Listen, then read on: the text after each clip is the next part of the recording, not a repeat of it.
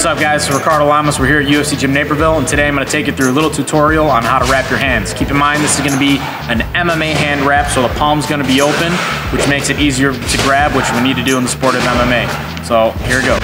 We're going to take the anchor, place it over our thumb. That folded stitch side is down against the skin, and we wrap around the wrist 3 times. Then we wrap around the thumb, back around the wrist, and then we wrap around the knuckles 3 times. So we go over the top of the back of the hand, around the knuckles.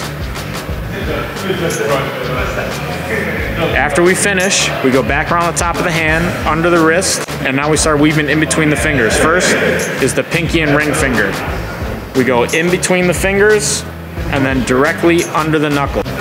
Okay, most boxing wraps will go all the way down, but this is what keeps our palm open. Now we go back around the top of the hand, between the next set of fingers, and right under the knuckles. Over the top of the hand, under the wrist. Now on this last one, we go the opposite direction, so towards the pinky instead of towards the index finger like we've been doing. Back over the top of the hand, and now we're going to finish off with a crisscross over the back of the hand.